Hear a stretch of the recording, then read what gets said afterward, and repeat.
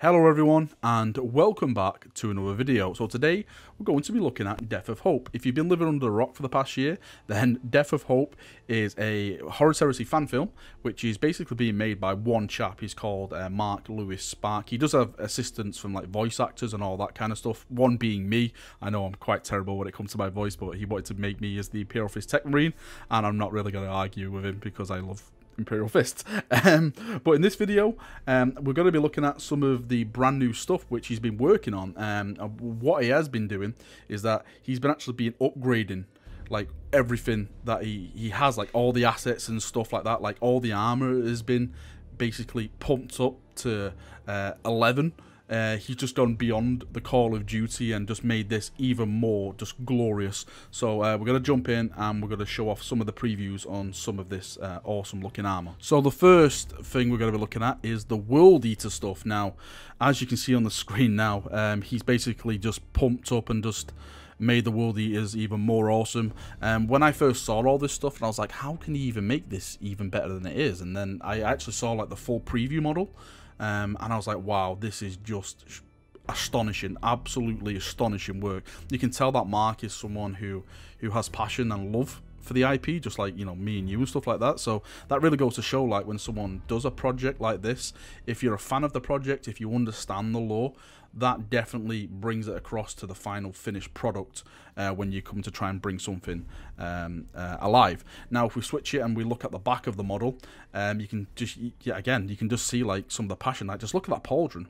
Look at it, it's just fantastic. Like, you can see like the backpack has got like a full brand new rework and everything like that. We'll be taking a closer look at that in a second. But you can see like all the spikes on his like on his arm pieces and all that kind of stuff. It's just truly amazing work. I think he's definitely going to knock it out the park when he actually does release this, and hopefully that's going to be very, very soon. And the next one we're going to be looking at is an updated version of the Ultramarines. So of course you can't have the bad guys without the good guys. Maybe Horus was the good guy. Maybe the Emperor was the bad guy. Who knows? Maybe that's another debate for another day. But we do have updated models for the Ultramarines as well. Actually, absolutely everything in the project is getting like brand new updates. Everything from like just like the pauldrons to like the hands to the backpacks. Everything is getting like max love, and it is just looking just badass. That's probably the best word I can use. Absolutely badass. Now, this Ultramarine, from what we can see, he's got that nice funky faceplate. That's taken from, I think it's the, what is it, Visions of Heresy, that art book years and years ago.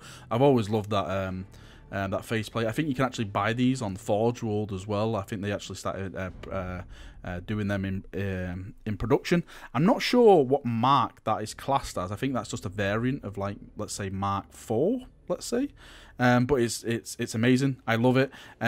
What we do have, this is taken from Mark's page. He's given me permission to show this off, is some footage. So if I just put the footage on now on the screen now, you can see like all the passion he's put into it. Just look at the breastplate alone. It's like there's so much things to look at. I can't really focus on it because there's just so much awesomeness going on. And like I said, this is only a preview. He's going to be releasing some bigger stuff hopefully in the coming weeks, so you can see this in full depth. But it's just amazing. Everything from the chest pieces, all the thunderbolts on it, it's marked the Ultramarines, the pauldrons with all the awesome designs in it. It's got like a Vox thing around his collar. The belt, I think that's like I think that's Rebute, if I'm not mistaken. If not, it's probably like very Greek inspired, you know, like the coins and stuff like back in the old days and all that kind of stuff. Simply amazing stuff. What this does, really, to me, it makes me quite angry, because if Mark can go and do this right on his own, then why in the Emperor's name can't a company come in who've got like millions and millions of pounds come in and do like a game like this? It's like, right, already just give Mark some money so he can actually make a proper like 30/40k game. On the subject of actual games, Mark actually is a world builder for games himself. He actually works, you know, in a gaming company. He's actually doing the world building engine for the new Gears of War game. I'm sure a lot of people are Gears of War fans. I've never played a Gears of War game. Sorry. So yeah, he definitely knows his stuff. He definitely knows what he's doing when it comes to building environments and stuff like that. And I think that's one of the things that I'm most excited about, is like even though the models and everything is awesome, I'm really looking forward to the environments they're setting.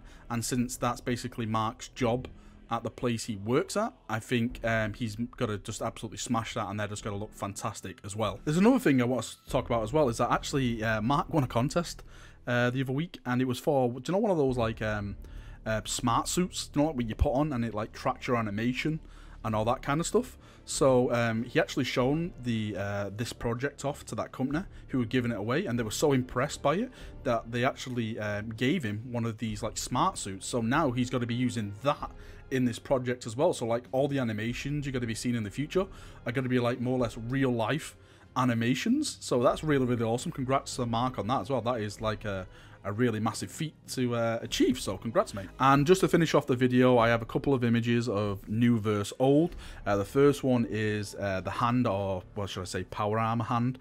So on the right you'll see the old version, and on the left you'll see the new version. You can see on, of course, on the new version how much more detailed it is. It's like where all the knuckles are and all that and stuff, like when it bends up and you know you move your hand. Just how more awesome it is, really. I'm sure that's going to be an absolute nightmare when it comes to anime and stuff, maybe, but I'm sure Mark is prepared for the amount of work he's putting on himself, so I'm sure he's happy with that.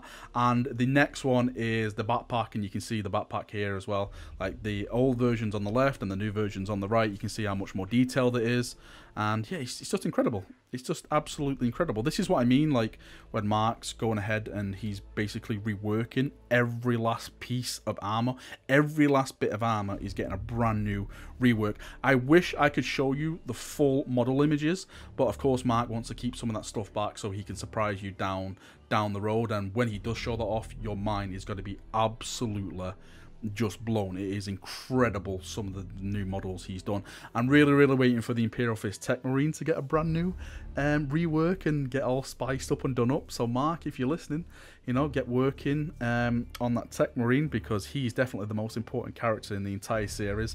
It's the Imperial Fist, of course. Everything depends on if that Imperial Fist survives. Alright chaps, that's me done for another video. I hope you've enjoyed it. I hope I've give you a nice little briefing looked into like all the new awesome stuff that's going to be coming very, very soon. Make sure you go and check out Mark's YouTube channel, and of course the Death of Hope Facebook page and all that kind of stuff. They've got to constantly be posting updates and stuff all over and everything like that. So make sure you follow and subscribe so you don't miss out on all the awesome Death of Hope news. Thank you, Mark, for letting me show off all this awesome, amazing stuff. I'm super, super pumped. I cannot wait to see the first part of this film. It's just got me in full-on hype mode. It's going to be truly, truly amazing. Thank you, chaps, for watching the video. I hope you've enjoyed it, and I'll see you all very, very soon. See you now, and bye-bye.